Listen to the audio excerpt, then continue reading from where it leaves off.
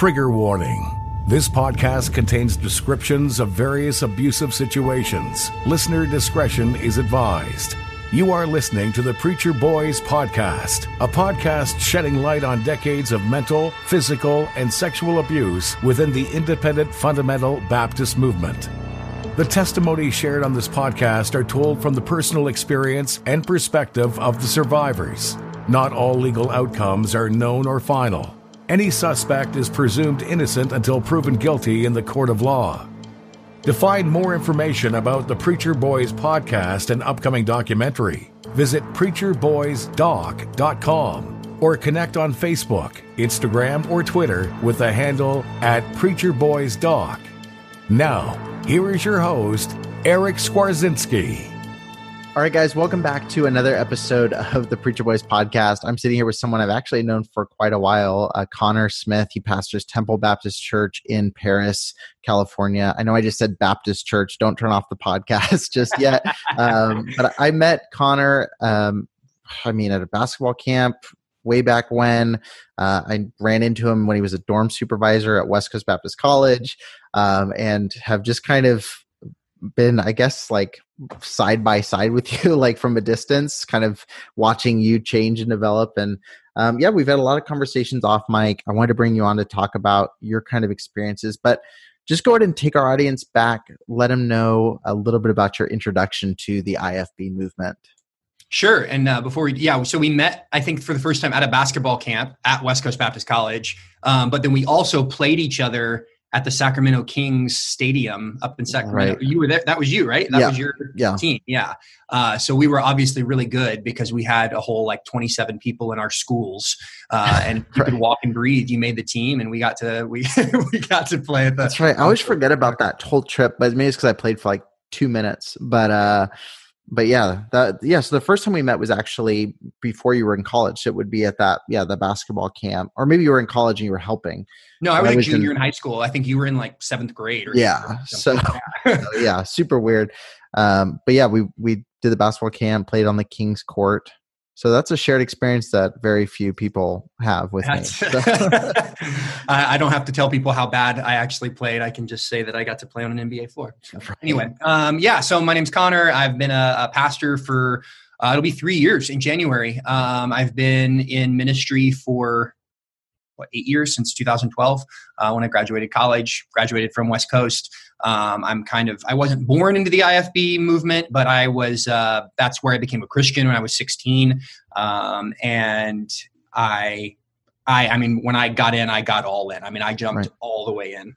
Right. And ended up graduating from a Christian school, going off to West Coast Baptist College, which is kind of the premier, ministry college, at least. I guess Pensacola would be the only one that would be maybe more prominent, but obviously almost exclusively for liberal arts. And then went to work for an independent Baptist pastor. And so I'm no longer independent Baptist, but I think we're going to get more into that here in a second. Right. So what was your background before getting into it at 16? Were you religious at all? Was your family completely non-Christian? Were you kind of Christmas and Easter kind of cultural? We were Christian in name. Anyone that would have asked me, I would have said Christian, but I'd been to church a handful of times in my life. Sure. Up until I was 16.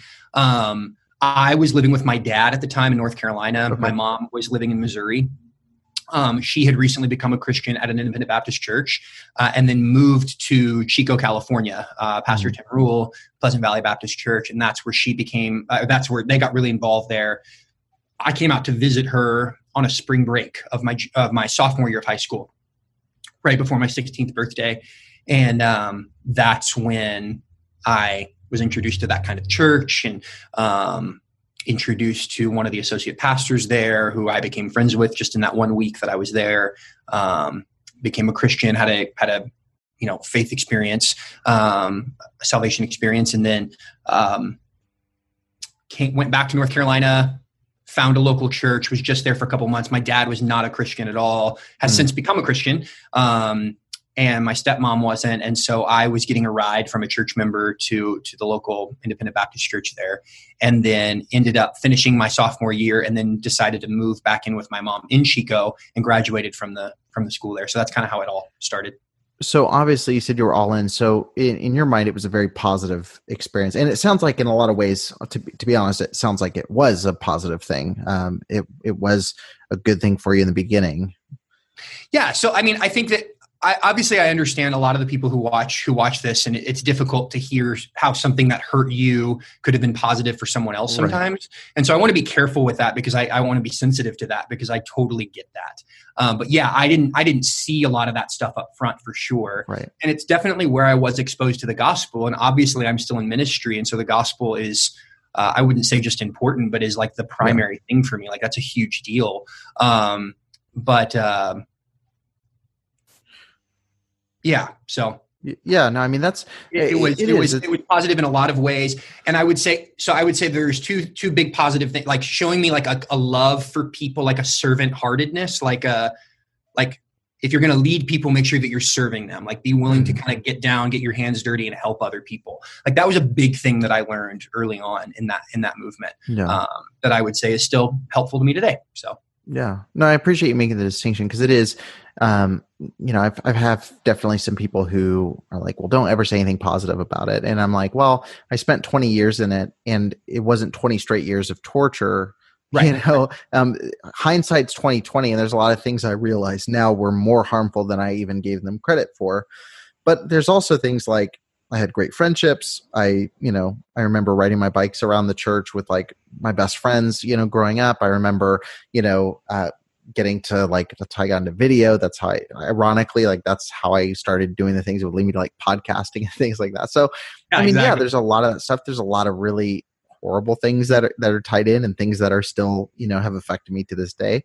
But I think it's good to call out the good. And I think it adds a little bit of credibility when you do point out the bad, because these are not people that you went into this as a 16-year-old, like, I hate my authority figures. I hate all of you. And now I'm still mad about it. Like, you were bought in. And I remember the bought in Connor. Like, that's who I met, was the clean shaven IFB suit wearing Connor.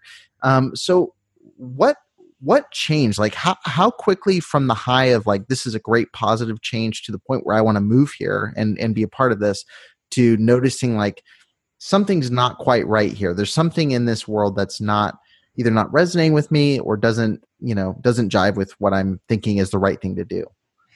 Yeah. So that's I call it, this is the part that I call like my personal reformation. We're coming up on October 31st, Martin Luther and all that stuff. And so this is, it's kind of a time when I think a lot about my own personal reformation, transformation with all of this. And so I would say, so what got me, I know this is going to sound insane, but what got me to like want to go into ministry at first, and like maybe I'm being called to be a pastor, which I wouldn't even use that terminology anymore, but was I went to Mount Zion Baptist Camp that first summer that I was a Christian, and I heard Tony Hudson preaching. and anybody that follows Twitter and is on IFB preacher clips, I mean, he's one of their heavy hitters. So we still call it Sunday school. They turned out our vocabulary. They're trying to change our terminology. It's called preaching. I'm not sharing. If you're going to share, you need to put on a dress. Amen. I ain't sharing I'm trying to preach. I heard him just kind of lighting himself on fire, going crazy, doing his hey man thing and all that stuff, learned how to imitate that and all those things. And but at the same time, I was like, but this guy's so passionate about it. Like, he loves what he's doing. That's so cool. And I had big dreams to go off and be a prosecutor at that point, actually, is what I wanted to do. I wanted to go to college and go to law school and become a prosecutor. So, but I sort of shifted at that point, decided to go into ministry, spent my junior and senior year really focused in that direction, obviously went off to college and did it.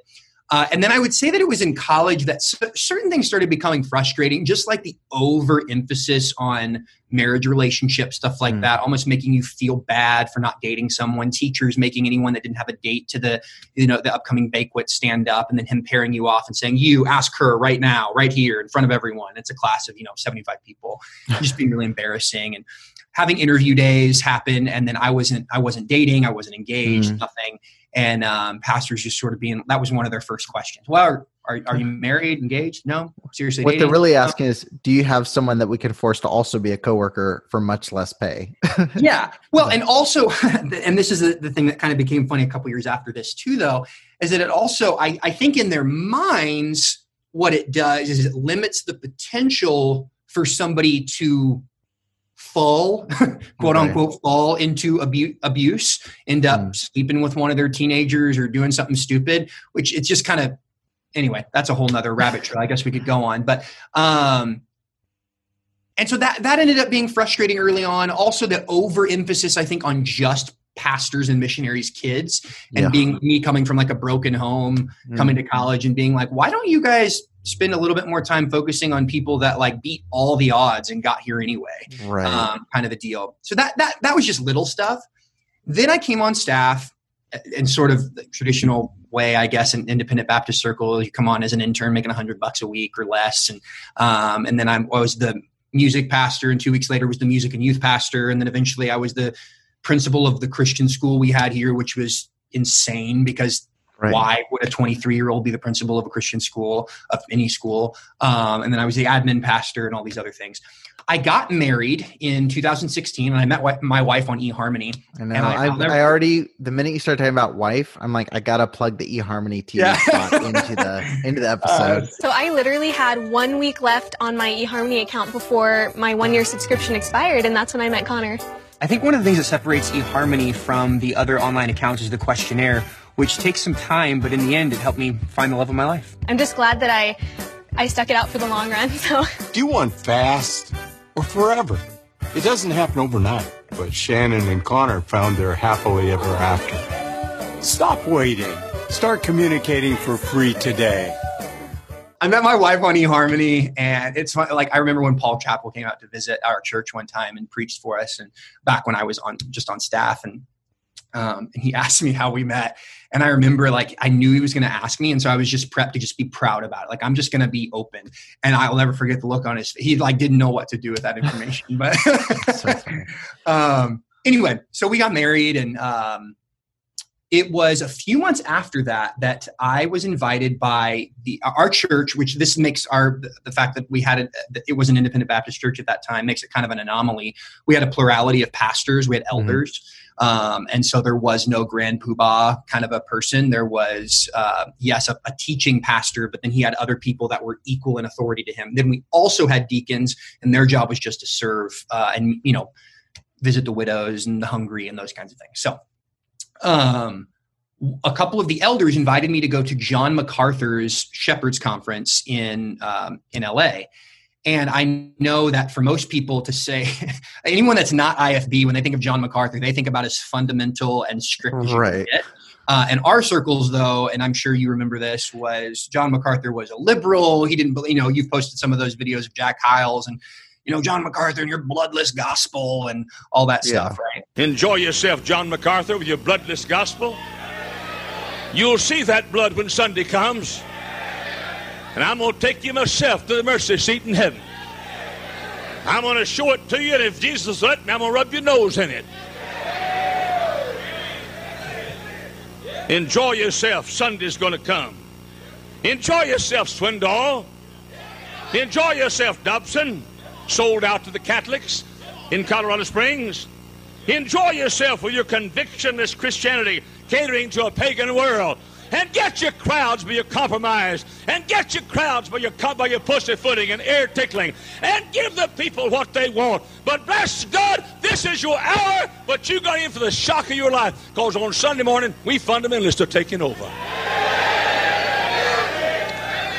I went there, and I knew he was a Calvinist too. And Calvinists, I'll never forget John Hamlin coming to chapel at West Coast Baptist College and him saying, I'd soon as take a Calvinist and hold him over hellfire and watch him burn, right? And I just remember being like, oh my gosh. And so that in my head was what Calvinists were. They didn't believe in evangelism. They didn't believe in missions. They didn't believe in any of this stuff. And so I kind of reluctantly went, and I remember sitting through the first service, and I had my arms crossed, and I'm listening to John MacArthur preach from John 17 on this high priestly prayer. Somebody might say, well, praying for himself? Yes.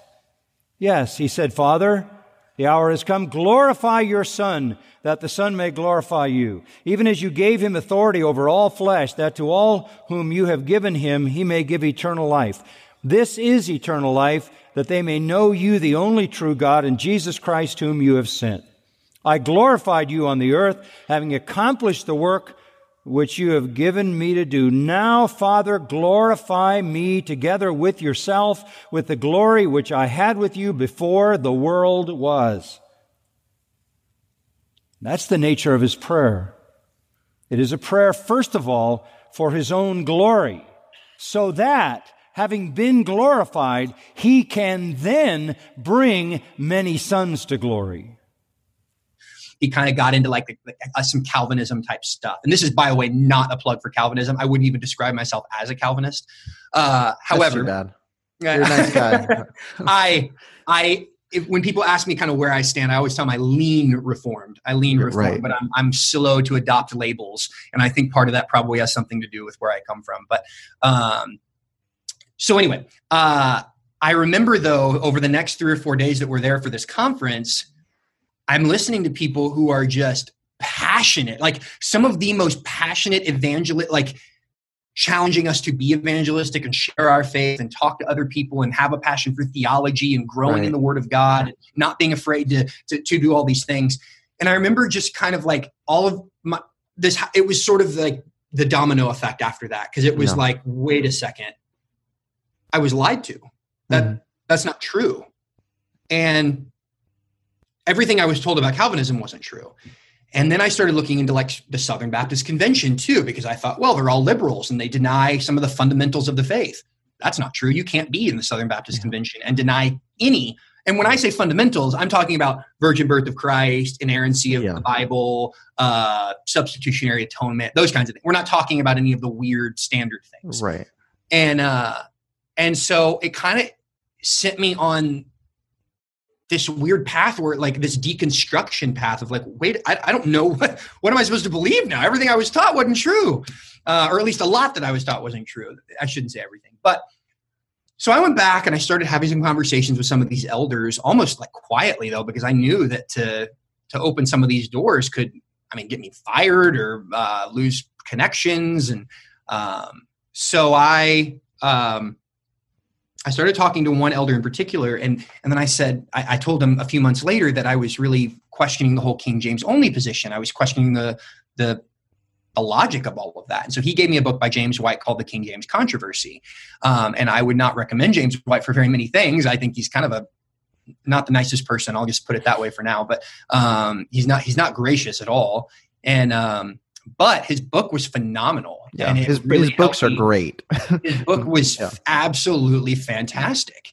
And I think I was 4 chapters in, and I bought my first ESV, and I would only read it in the house, and I would hide it when people came over and all that kind of stuff. But it was literally like reading the Bible for the first time. Yeah. Like, no joke. It was like reading the Bible for the very first time and understanding that a lot of the arguments were just, to be perfect, they were just silly, for lack of a better term, I guess. They just didn't make a lot of sense. Right. And so I understand the heart behind wanting to be KJV only, but it just, we're to love the Lord our God with all of our heart, all of our soul, and all of our mind. And part of that means to then use the mind that God's given us. Right. And that doesn't lead to a KJV only position, in my opinion. So, where was I getting to with all that? So I was just saying, what was the thing that kind of shook you out of it? So you mentioned, like, obviously going to MacArthur's, understanding that there were things that have been taught to you that were not completely accurate, if not completely false. And, and kind of you started diving into the King James only. So, yeah. But that was sort of like the last big, like, card to fall. Mm-hmm. And then I remember my wife and I sitting down in our living room at the time. We'd been married for like 7 or 8 months. And, we just started talking about the idea of like, I don't think this is where we fit. And so And was she at that time, was she IFB before meeting you? No, she was from a non-denominational church. And Did she ever point out weird things coming into that as an outsider, or she kind of came into it like I did. She didn't see any of it. I mean, she thought the KJV thing was a little kind of goofy, but she's like, but I mean, whatever, if you want me to use it, fine. I mean, I'll do it. I like you more than I like my Bible verse. I don't really care. And then like the dress thing was weird, like to have to wear that to church. Our church was not super strict on that, even though like outside of church though.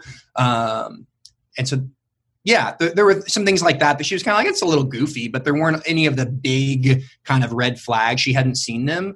And what I'm grateful, she had literally zero influence over any of my decisions. But I will say that I think being married to someone that I knew came from more of a non-denominational background was helpful for me, because I didn't have to then also convince my wife of all the same things I was coming to. Because when I would share stuff with her, she was like, well, yeah, I believe that like my whole life.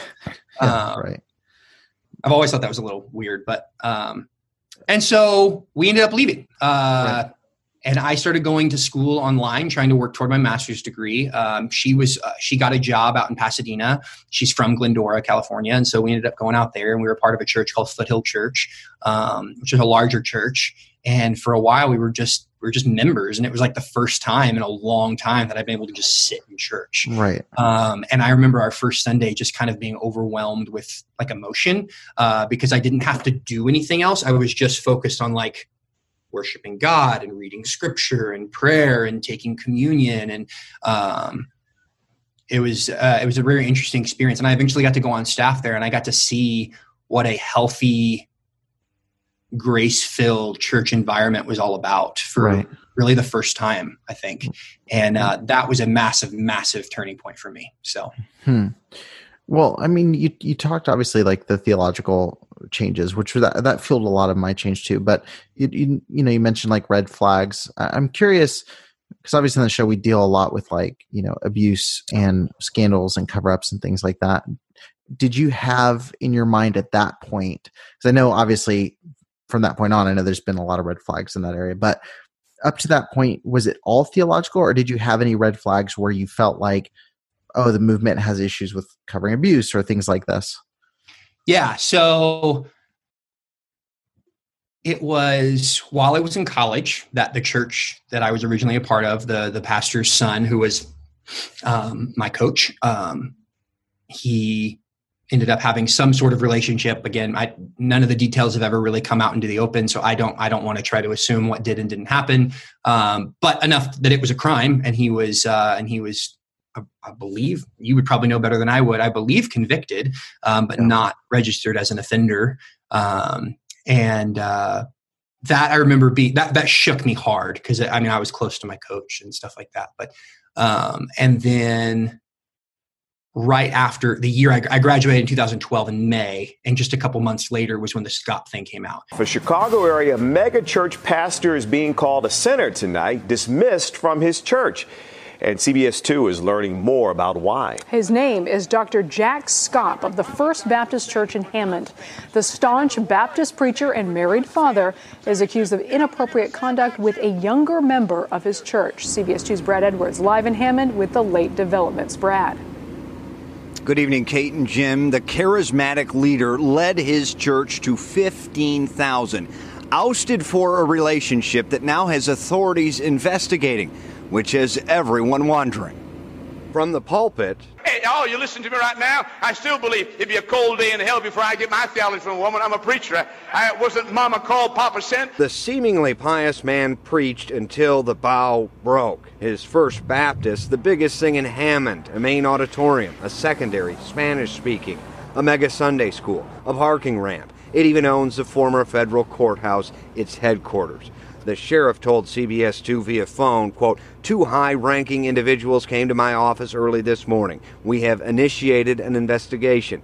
We asked if it was sexual in nature. The sheriff said, quote, yes, that's the nature. And Scott had been at our church up in Chico just a couple years before. Like I'd met, my mom was working at the church at that time in their daycare preschool thing. And so I actually had dinner with the guy. And I remember just being this very... just creepy. And then slowly, very slowly is when I was starting to realize like how much of a pattern this was right in fundamentalism. And then I would say that though, it probably wasn't until really just a couple years ago that I started realizing like, and a lot of that had to do with you and the podcast exposing it a little bit more of a wide array. But also it was a lot of the things that you were pointing out in the podcast, I'd kind of known about them just loosely. And then it was sort of drawing the connections between all of it and how David Gibbs comes into that. And then remembering a lot of things that David Gibbs was very involved at our church in Chico, very involved at West Coast while I was there.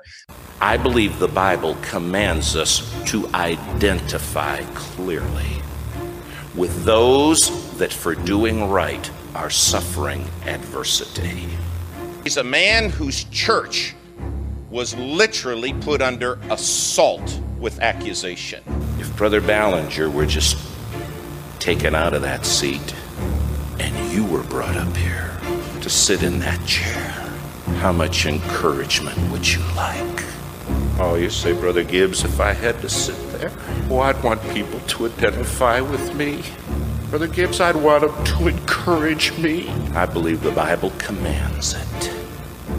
This is a man of integrity. These are men of honor and integrity. Here's a church that is going to be an encouragement to this good man. The joy of my life is to stand with churches. The joy of my life is to defend the faith. I have never been involved in a greater defense of the faith than I'm involved in today. And we've had the privilege as legal missionaries to say it would be our honor to help and do it as a ministry. Any student, any child can, by God's grace, be safe here. And we are going to be sure that as a matter of integrity, whenever there is a misstep or misdeed, it's clearly going to be called into the light and corrected immediately.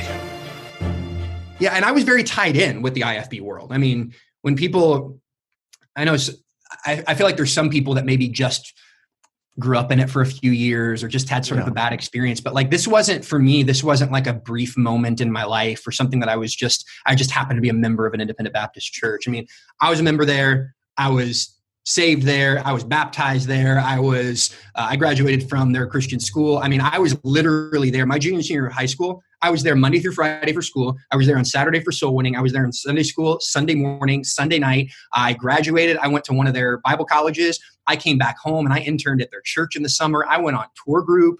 I was close with all of the VPs at West Coast. I graduated and had plenty of recommendations from the administration there and still know plenty of the professors there, and went off and worked at an independent Baptist church. I mean, I know this world. It was my everything for quite some time. Yeah, I was curious about that because I mean, obviously, I know like some of the interactions you had and encounters with abuse in that world and seeing it firsthand. But I was curious if those had been red flags in regards to the movement, or just in your mind, because like you said, bought in, and this is what I did, or this is what I see a lot of people do, is they tend to write those off as these kind of isolated incidents, and for me, it was kind of a more extreme, and where I just assumed until I did encounter something, I assumed it was something that happened occasionally at other religious organizations, not our own. So that's a good point, because because a lot of the Catholic stuff came out long before even 2020 did their thing on the independent Baptist movement. And IFB pastors let you know that whenever they mention Catholics. Absolutely, they do. Yeah, don't let your kids go there, and they make some off-color joke. And look, I understand the call to shut down the Catholic Church. It's a political machine from the top down. Yeah, but it is absolutely infiltrated with decades and decades. And we're not talking about 10, 20, 30, 40, 50. We're talking about parishes around the country. We're talking about them having to pay hush money. Of thousands tens of thousands. Now that absolutely is a systemic problem. Yes, all right. The thing for me though is that because I was so bought in, I was also bought into the excuse that's really easy to give. In a Catholic church, the hierarchy is so established. So I mean, you have your priests, you have your bishops, you have the Pope. It's very this very established hierarchy. You don't have that in independent Baptist world. And so it's very easy to say, well, you can't judge a whole group off of a few bad apples. And really, you can't judge anybody off of any other church or any other leader because they're all independent. I mean, that's right. Connor, that's the big deal here. We're independent fundamental Baptist churches, aren't we? And therefore we don't do that. It's people have said that to me since I've left, like I'm unfamiliar with the argument. It's just, they are independent almost in name only. Now, are there churches that are truly independent? Yeah. Yes. But are there very many? And are there any of the known independent Baptist churches that are truly independent? I can't think of one.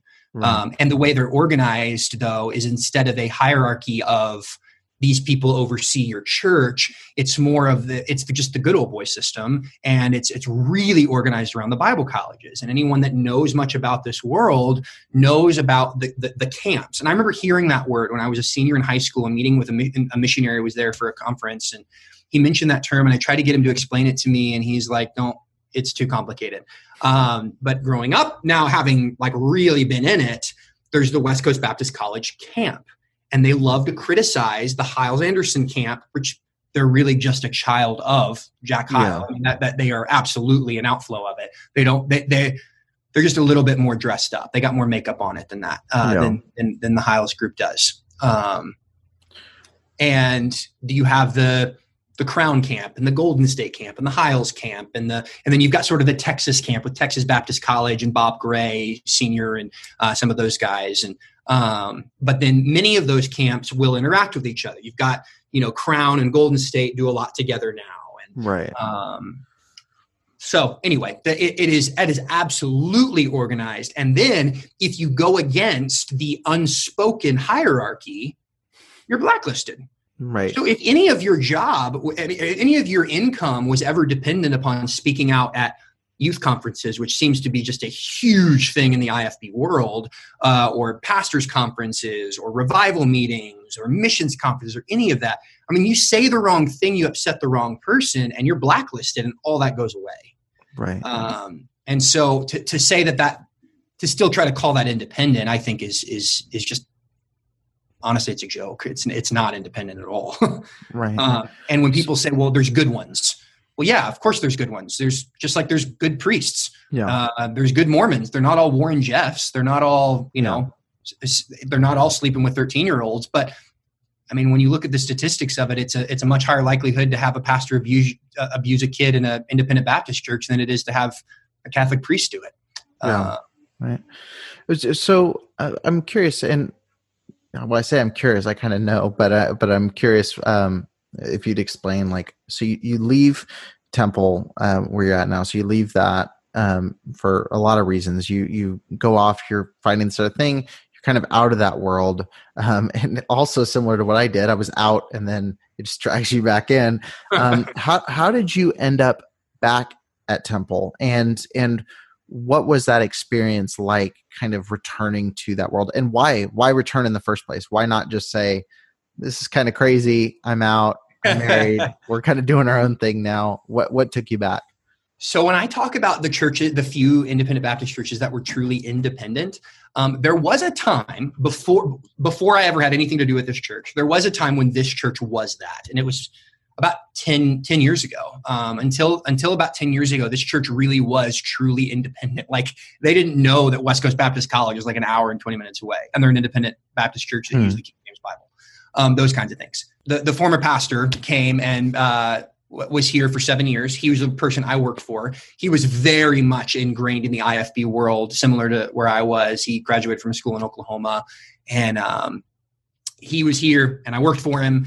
And he's the one that got it really like tied in with West Coast and bringing tour groups in and kind of getting it back on that track. And for 7 years, he did that. And I was a big part of that too. I mean, I was the West Coast grad, and I was here with a couple of other West Coast grads who were teachers and assistant pastors and all that kind of stuff. I left, obviously, in 2016, in August of 2016.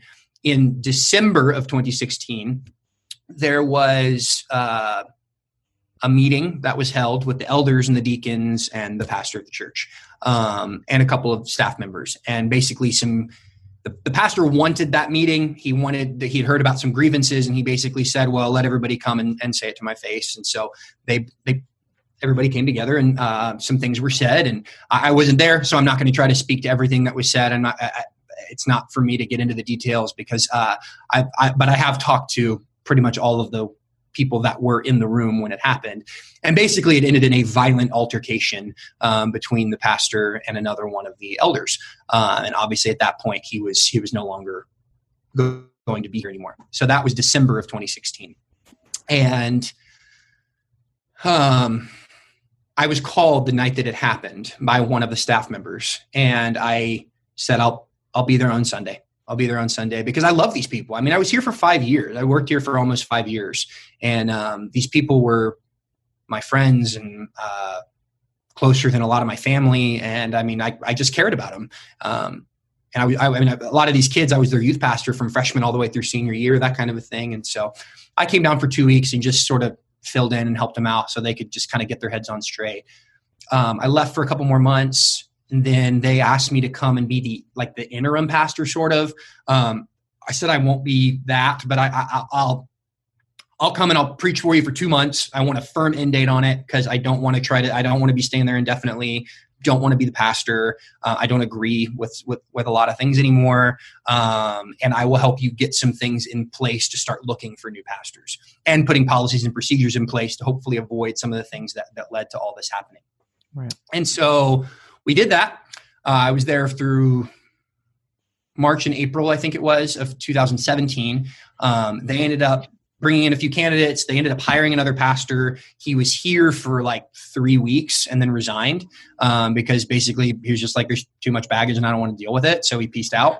Right. And it was actually that day that happened because that my wife came to me first and she just said, hey, I think I might be open to coming to going back to Paris. I know that sounds crazy, but I think maybe we should think about it. And you're like, that's great for you. Well, no, I had actually been thinking about it ever since back in December, because remember, it was the leaders of the church, the pastors of the church that first got me on my own Reformation anyway. Right. So I knew there was an openness to not being this independent fundamental Baptist church. I knew that there was at least an openness there. And I knew what the history was before that, before the former pastor ever got here. And so I knew that it didn't have to be that way. But I knew she was out on it. She was totally out on it. She did not want to have to go back into that. And so, but she came to me and she's like, I think we should think about it. And so we started praying about it and having some conversations. And I called the elders of the church here and I just said, hey, we're actually open to it if you guys are, just let us know. It's a month later, they called us. We ended up coming out in December of 2017 and doing a full-blown candidation thing. And then we got hired in January of 18 to come on board. And it was there were a couple things that I was it needs to be pretty clear. We're not using, I was very upfront in my candidation, in my interview with deacons, elders, and the whole church got to ask me Q&A. We're not going to be a King James only church. We're going to join the Southern Baptist Convention. I can explain that if you want later, but yeah. And so that's what we did. And thankfully I had 4.5 years of leadership capital to sort of cash in on for some of those things. And so it wasn't just some green guy coming in from off the streets and trying to turn everything upside down. But we officially joined about 6 months after I became the pastor. We joined the Southern Baptist Convention. We started using the Christian Standard Bible, and we've made some other changes since then. But that was sort of the completion of all of that. Right. Yeah. So, I am curious. What was the push to join the SBC and not remain independent? What was the goal there? First of all, just the reputation of the independent Baptist movement. I don't. And that's what I would actually say to anybody, that it's not bad to stay independent. Feel free, stay independent.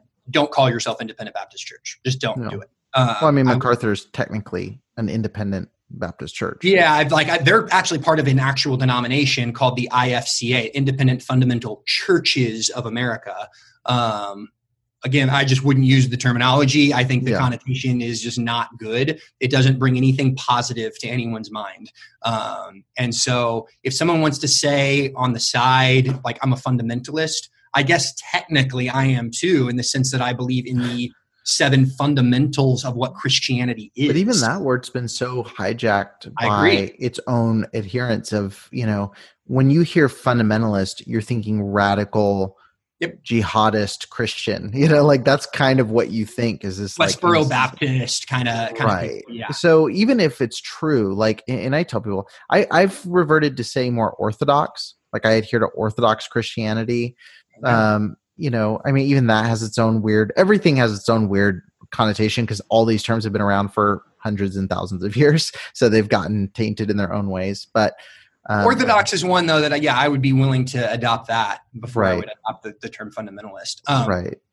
I think if somebody was going to be a Baptist church still, and they're not going to join any particular Baptist denomination, and so they're technically independent, I think that if I were in their shoes, I would simply say we're a Baptist church unaffiliated with a traditional denomination. Right. Because that's a way that you could stay that way. Then you can still fellowship with whoever you want to.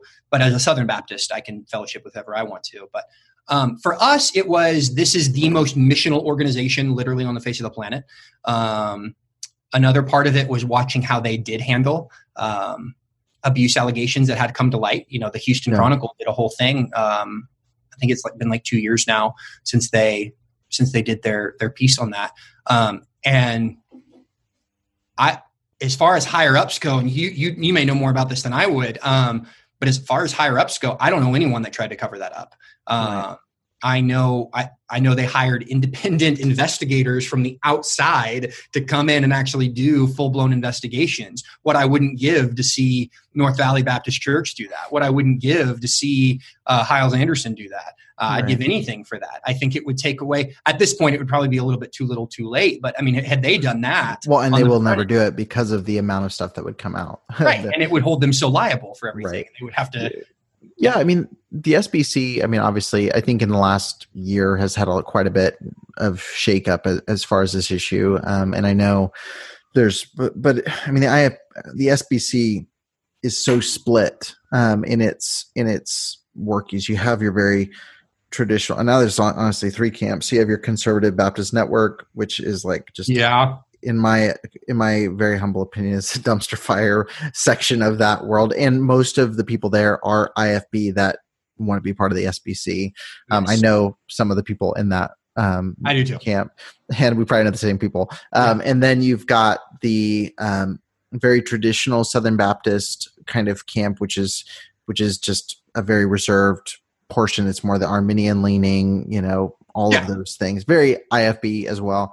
And then you have in their Baptist network, I think that's a fair assessment. I think the more traditional kind, I wouldn't link not IFB in the sense of the negative. I would say the traditional. They're very traditional. They're not sure. And I would say that's probably the fastest dying group within the SBC. Right. Yeah. And then you've got your more quote unquote liberal, I would just say progressive would be a better word maybe, but even that doesn't really honestly sum it up. But you have because they're extreme. I know the group you're talking about. You're talking about the J.D. Greers and the Matt Chandlers and the Albert Mollers and the Russell Moores and all these people. Here's a better word: normal. You have your normal group, I'm trying to think of any position that would be progressive theologically, and I couldn't think of one. They are absolutely 110% theologically conservative. But yes, when it comes to issues of racial justice or sexual misconduct and being willing to talk about it and saying, no, we are not going to try to cover this up, or we're not going to try to even make it vague. We're going to be very upfront. We're going to be very direct. We're going to address it head on.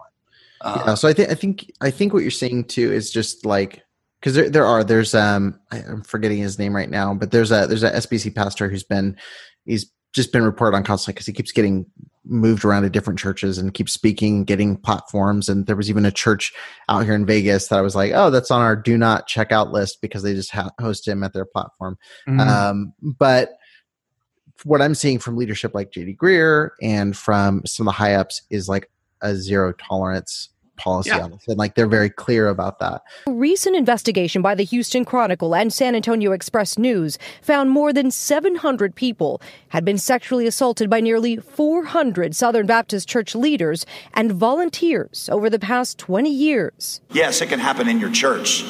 Responding to growing complaints of inaction, officials at the Southern Baptist Church Annual Convention are trying to address the issue. J.D. Greer is president of the Southern Baptist Convention. But I know the vast majority of Southern Baptist pastors are not uncaring, but many of them are complacent because they're asleep kind of at the wheel. Russell Moore heads the SBC's Ethics Commission, which has issued new recommendations to protect sexual assault victims. And one of the things that will be talked about at this convention is how to hold one another accountable. We're autonomous churches, but autonomy doesn't mean or shouldn't mean a lack of accountability. It is messy because while they are an organization, they also too allow a lot of independence in their churches. So they're not super centralized. However, and that's what and actually I kind of wrote this point down earlier for myself, but they are independent technically, but there's a lot of benefits that you get for being a part of a Southern Baptist Convention. There's a lot of misconceptions. Again, this was one of the things that made me that I've had to struggle with some bitterness and anger at times from my IFB roots, is because so much of what I was told wasn't true. It just was a lie. I was told they're theologically liberal. I was told that they don't really love evangelism. I was told that they're only concerned about humanitarian care and not any gospel care. And that's all of it's false. Yeah. And they do the Lottie Moon offering every year, which is like the biggest mission, the single biggest missions offering in the world, and has been for like 120 years or something. Like, it's just something like that. And so, but there's benefits as like discounts to the seminary. So you don't get money directly from them. If you're a church plant, you can go through certain things and you may be able to get funding. But again, that's all still supported by other churches. It's called the cooperative program, meaning all like 40,000 churches or whatever pool their resources to make things happen. So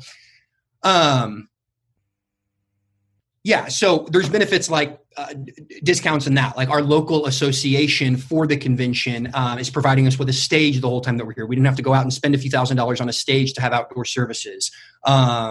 There's conferences and camps and all kinds of different things that you can take advantage of, right? And I'm not even thinking of all the things that you can do.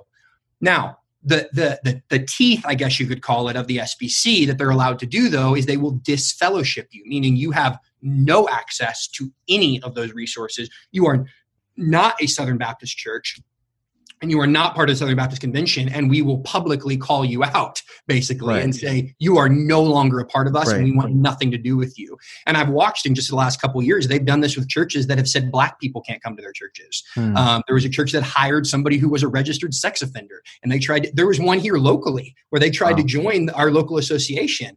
And I met with our association president, and he said, there's no way on God's green earth you are ever coming in. They're like, don't you believe in redemption? Yeah, but we're not stupid. And that's not going to happen. That has been something that I've had a huge amount of respect for. And I respect a church's ability to be independent. But I think being fully saying no one can ever have any involvement in making sure we stay free of sin, and that we're being objective in how we're handling things, I think that's just ridiculous and harmful.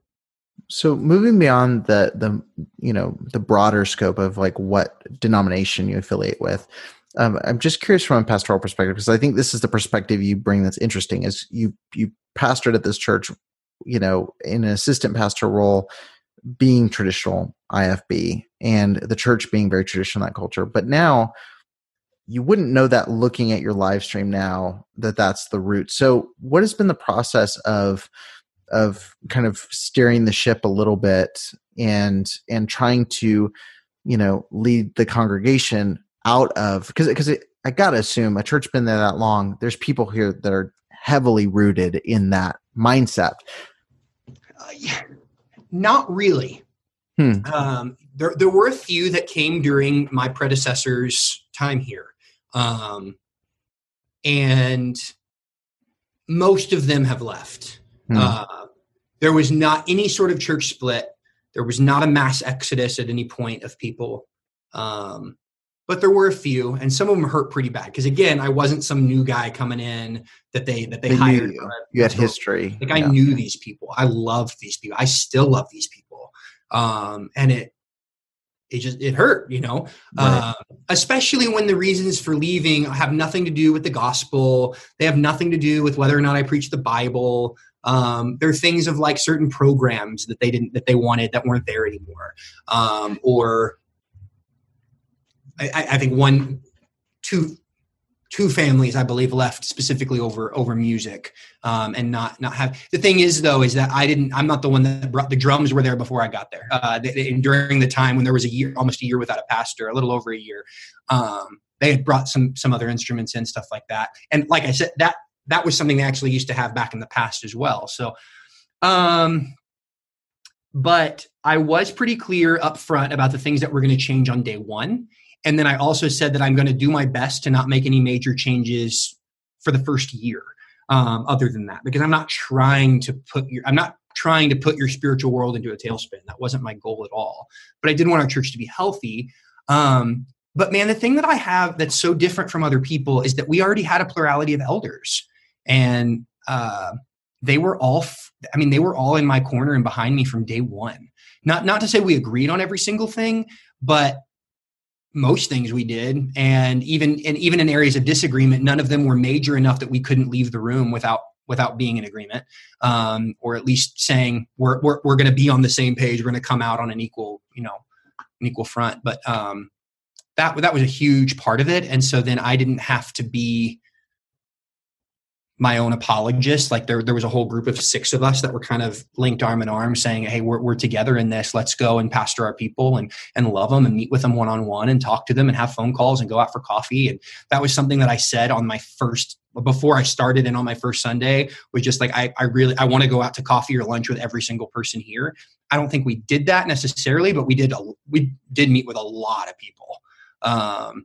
And so, yeah. And I think we tried to buy a house immediately right away too. So I think part of it was people knew my heart too. They knew my heart for ministry. They knew my heart for them. They knew that I love them. They knew that no one in their right mind is going to move to Paris, California, unless they actually love the people there, because there's nothing about this place that makes anybody go, woo. I met with the mayor here a few months ago, and he even said, like, you're the only pastor I know that actually lives in Paris. All the other pastors live in richer communities outside of here because they don't want to put their families here. And for us, that was something that on day one, we said, we want to live here. We want to buy a house here to show people that we're not going anywhere and that kind of thing. And so I think a lot of that, I think it was more of those kinds of things than it was people trusted me. I don't know. People knew the heart behind it and knew that it wasn't just some desire to be cool or hip or whatever the case might have been. It was really a desire to reach people with the gospel. Part of our Savior's true greatness is that he did not seek greatness for himself. And what a mistake it is then for us to play the kind of spiritual one-upmanship that the disciples played. My church is better than your church. My worship, the way I do worship, that's more pleasing than your worship. The way we do music, yeah, that's better than the way you do music. My ministry, it's more important than your ministry. My way of living the Christian life, my way of educating my children, public school, Christian school, charter school, homeschool, whatever, is better than the way you do it. My way of witnessing for Jesus is better than your way of witnessing for Jesus. Do you see the utter contradiction to the Word of God that kind of attitude would have? These are the kinds of things that Christians think, and sometimes Christians even say, even if we don't say it in such an obvious way. Sometimes we even try to gain an advantage by being more broken for our sins, more sacrificial in our giving than someone else. Anything to prove our own true spiritual greatness. Make no mistake, there isn't anything great about you or me. Nothing. J.C. Ryle wrote this: of all creatures, none has so little right to be proud as man, and of all men, none ought to be so humble as the Christian. Everything we have is a gift of God's grace. And one of the best ways for us to show our gratitude is by loving the people who usually get overlooked. Looking at the movement now and having experience in it, and out of it. When you look at the IFB movement, the question I always ask people is, do you think that there's hope for some kind of reformation or transformation? My view has shifted a little bit here and there throughout the episodes and hearing different perspectives and stories. But I'm curious, when you look at the movement, do you look at a movement that just needs to be done away with and then something replacing it? Or do you think that there is a chance for people inside to kind of, quote unquote, steer the ship back to something? No, I think you had a guest that said pretty much something similar to what I would probably say. I think when you talk about steering the ship back to what? I just had my dad and stepmom home the other day, and they were asking me some questions about some of my own changes in my spiritual life and my theology and certain things. I didn't into the history of Jack Hyles, but really, you have to go back to even J. Frank Norris and that first exodus out of the Southern Baptist Convention back in the 1920s, which back then actually made sense to be making an exodus for. There were the fundamentals of virgin birth, substitutionary atonement, those kinds of things being done away with, or at least being de-emphasized. And so you had guys like J. Frank Norris who started leaving, but J. Frank Norris was such, I don't know any other word for it. He was insane. I mean, the man was crazy. He shot 2 people, but one of them was in his office. And he claimed self-defense and got off from it, but the evidence is anything clear on that as far as the report go. And so a lot of what started the independent Baptist movement, kind of goes back to that Baptist Bible Fellowship, J. Frank Norris personality. That's what, and I think that it is the entire IFB movement has been built on the backs of personalities like his. And so you had him, and then in the 50s, you got guys like John R. Rice. You had Billy Graham for a little bit until he ventured off on his own and sort of separated from John R. Rice. But a lot of people don't realize that John R. Rice and Billy Graham actually did stuff together back in the day. And John R. Rice, I think, would be very disappointed in a lot of the stuff of IFB today. But John R. Rice had plenty of his own issues. The guy, things on race and sexual. Anyway, there are some areas where I remember reading his book on The Home, or something. I think it's just called The Home by John R. Rice or something like that. And it's got some troubling things in it. But he wasn't KJV only, what a lot of people don't realize is that Independent Baptist didn't become KJV only until the 70s and 80s. It wasn't even a thing. But then you get Jack Hyles, and Jack Hyles is the genesis of what is known today as the Independent Fundamental Baptist movement. Again, are there camps? Yes, there are camps, and there's always going to be, I guarantee you, there's some of your IFB. Oh, let's be gracious here. I asked God to help me be gracious in my wording here before I started this interview. There are some of your IFB followers who would say things like, well, we're not, we would disagree with Jack Hyles too. Yes, but why does your church exist today? Probably Jack Hyles is somewhere in the mix. Yeah, the influence is there. Yeah. And so Crown College, West Coast Baptist College, Bob Jones, not anymore, but it certainly did. Pensacola, probably the least, but still influenced. Definitely your Texas Baptist colleges, by far Golden State. Golden State used to be called Hyles-Anderson West, those kinds of things. And that cult of personality is what built the modern IFB movement. And again, you'll have a few anomalies that are truly, totally independent, but the vast majority would be rooted in him. And I don't understand why. What do we want to steer the ship back to? Do we want to steer the ship back to covering up sexual abuse? Do we want to steer the ship back to making racist jokes in the pulpit? Do we want to steer back to browbeating the people that we're called to love and shepherd? I don't know what we want to bring it back to, because there's very little associated with Jack Hyles that I would want anything to do with. And so I would say, no, don't bring it back. Don't even identify yourself with the movement in name. change the name if you have to. Say you're a Baptist church that's unaffiliated. If you truly are stuck on that you can't be a part of any sort of cooperation, fine. But then even in that, I would say, but you better make sure you have somebody that's allowed to come in and call you out if you're a pastor. Right. Better have people that are allowed to do that. Yeah. No, it's that's pretty much where I'm at. Is I think that there's a lot of things that could be restructured. I don't think that they can necessarily be restored because I think it started pretty broken. I think, but at the point you would do all the cleanup you need to, it would be unrecognizable as an independent Baptist church. So yeah, I was curious to get your perspective on that, because I know there's some who, definitely see like there's a potential of hope. And doing this podcast and talking with pastors, I just struggle with that. There are the ones who are truly independent and their dad started. There's basically two forms of it. There's the Josh Ermlers of the world who I think are going to not be. They don't consider themselves IFB. And they're not. They don't have Baptist on their name anymore. And right. These kinds of things. So they don't last long in that movement. Or you have the Josh Tices who, I think probably are similar. Maybe he'll call me and I'll get in trouble for this, but I think are maybe similar in a lot of methodology, but different in like music and different standards are a little bit different. So yeah, sure. So they get ousted by that movement. Cause Josh Tice was kind of the first one that was the bad boy of fundamentalism for a while and then just kind of got kicked out. And then you've got your, the people I've talked to recently, like Michael Poindexter or Andy Wells, who are sure. I think they're more affiliated than they let on. Like Poindexter said, I'm not affiliated, and they got an honorary doctorate from John Hamlin a few weeks later. So, but their dads started churches, small country churches, on their own because they read the Bible and wanted to start a church, and totally respectable.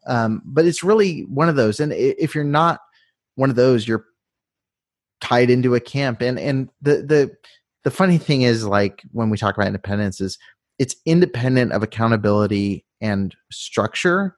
But when something's needed, or when there needs to be a conference about bus ministries or about leadership, there's one specific type of person that flocks out to that event, and then they can assemble 1,000 people to come to a spiritual leadership conference or something like that. So yeah, it's independent when convenient and very dependent the rest of the time. But, and that's kind of the deal. And that's what keeps them from getting held accountable from a legal standpoint, is the fact that they are technically, perfect independent. It's the perfect loophole. So I think I mentioned this before we started recording, and I don't know. I know that we have different people that definitely span the political spectrum that listen and that are part of the discussion group on Facebook, but don't get too upset with me here. But when you think of a group like Antifa, for example, right? And you had this big debate between Donald Trump and Joe Biden at their debate, and Donald Trump said, "Well, what about it? Well, you condemn Antifa," and Joe Biden's like, "Well, Antifa's not a movement; it's an idea." And you're like, "Is that technically true?" Yeah. Antifa is technically just an idea. But is this idea able to organize people in particular cities to do certain things and get movements together? Whether you think they're violent or nonviolent, that's beside the point. I'm not trying to make a political statement here. I'm just saying that is this idea able to get actual people together with actual ideas and actually do something? Yes, they are. And that's exactly how, but it makes it very difficult to nail them down, because who's the leader? Who heads up the whole thing? Yeah. Well, no one technically. Yeah. That's the one, I think that they always try to mic drop me is, and pastors say, well, who's the president of the IFB denomination? That's look, come on. We both grew up in it. Actually, but yeah, it's yeah. But anyway, I was just curious to your perspective on that, and see where you came from on that, because I definitely had assumptions because of how I've seen you kind of operate, but I was curious where you were at with that. But just before we wrap up, I guess I'm curious to know what's next, because I think you've reached, baseline health, at least with the church, and feel like obviously there's always improvement to be done, but it's in a much better spot than it was a few years ago. What's the goals for you as a pastor in the next, 4 to 5 years, as you're kind of trying to think of where are we going to go next? Yeah. So I would say a big one is, and this is something that I would just encourage it's something I'm doing personally right now. I'm continuing to do it, and I would encourage other people to do, and it's something that I want to do with our church family. And that's just grow in our theological and biblical understanding and depth. Because you mentioned a second ago, like some of these guys are just, well, I just read the Bible and I wanted to start a church. That sounds so noble. But I mean, let's just go back to the Apostle Paul for a second, right? Like Paul, people talk about, they make it sound like he had the Damascus Road experience, and the next moment he's out there like preaching to all these people and starting all these churches. Paul was in training for like 14 years before he went out. Like 14 years. He was a nobody. He was just sitting at the feet of like Peter and John and some of these other people and like getting taught stuff and learning. And then went out and started doing everything that he did. And this is something I learned from John MacArthur. While I would still disagree with a ton of stuff that he has said recently, particularly recently, he has really disappointed me and some things that have come out of his ministry. But the idea of a pastor being a theologian, like know your stuff and know when you don't know your stuff. Like don't be so arrogant and so prideful that you can't admit to your church people, like, you know what, that's a great question. I don't actually know that. But because you brought that up, thanks for pointing out something I don't know. I need to go read. I need to go look it up. I need to go ask somebody. And I would say that one of the biggest things that we want to do with our church, that I want to do with our church is really teach what do we believe? Why do we believe it? And then also, how do we then take that and have it applied to us actually seek? Because so our mission statement here is we're a gospel-centered community. We exist to joyfully glorify God as a gospel-centered community focused on making disciples and seeking the welfare of our city and our world. Because we believe that's ultimately what a disciple is going to do.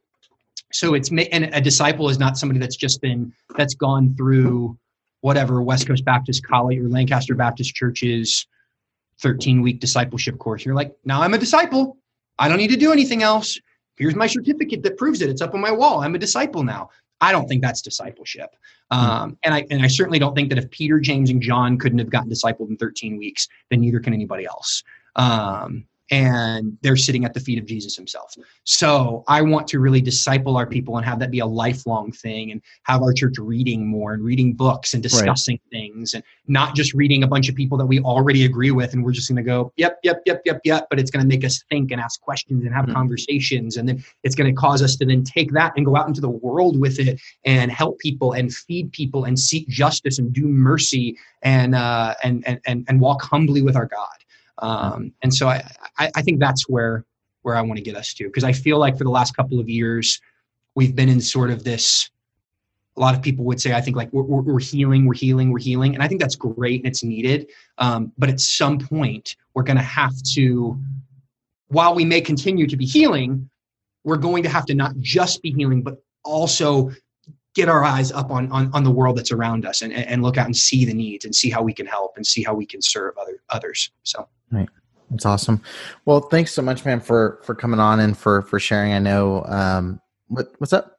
I just wanted to say one thing. I wanted to make sure, this has just been kind of on my heart too, that if there is anybody out there that does happen to listen to this, I listened to one of your podcasts where you said you kind of hope that there's some, 16-year-old IFB kid in their room that's kind of like listening to this under their covers or something.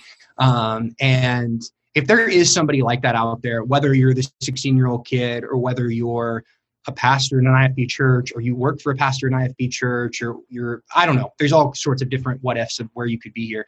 But if you wanted to talk to somebody, I know that when I started the process of like, this is not going to be my world anymore. It was a really, really lonely journey. It has become where it's not as lonely now, but it still kind of is.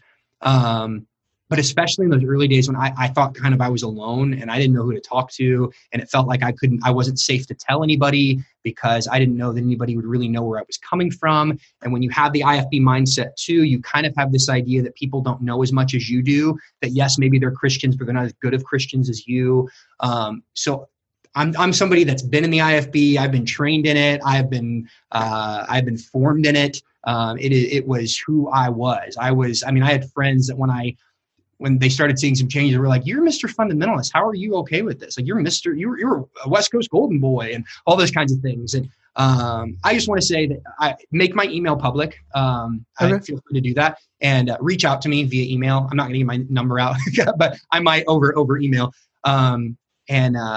It's csmith@paris.church. And if you have any questions, or you do want to connect with somebody and you do want to talk to them, please don't hesitate. I'm not too busy. I will make the time. There were some people that really poured into me when that was happening. And if I can do that for someone else, it would be, I would love to do that. That's awesome. Yeah, guys, definitely take advantage of that. I know we've talked quite a bit in the last couple of weeks and kind of work through some of this stuff. But yeah, man, thanks so much for coming on, for sharing. And you have a pretty unique perspective. And I'm hoping, if there's some people who resonate with your story, which I know that there's tons of, recent college graduates that probably are listening and do, I hope they reach out and connect with you because I think it would be a big help. So. Yeah. Thanks for what you're doing, man. I know I've told you in the past too, that there was, when you first started this, I was like watching it sort of hesitantly and vaguely and going like, I see what he's doing and why he's doing it, but is he just bitter? Or is he like, is it really necessary? Is it going to be helpful? Or is he just kind of going on his rant? And I've definitely grown, and I've already told this to you, but for everyone else to hear that, I appreciate what you're doing. I hate that it is needed, but I do think that it's needed. And I hope that people that need to see it will see it. And if you are out there and you're not supporting it and you're able to give even just a few bucks a week or a month or something like that, I'm not giving much either, but I'm giving a little bit. And I know everybody's tight, especially with everything going on right now. But if you can support what he's doing, I'd encourage you to do it. Awesome, bro. Let's pass the plates. We'll have some special music. And we'll go from there. It's bowed and eyes closed. So, no, that's awesome, man. Well, sounds good. I'll catch you guys in the next episode. Thank you for listening to the Preacher Boys podcast. If you appreciated the content on the show, please leave a review on iTunes and don't forget to connect with us on Facebook, Instagram, or Twitter with the handle @PreacherBoysDoc. Additional information can always be found on PreacherBoysDoc.com.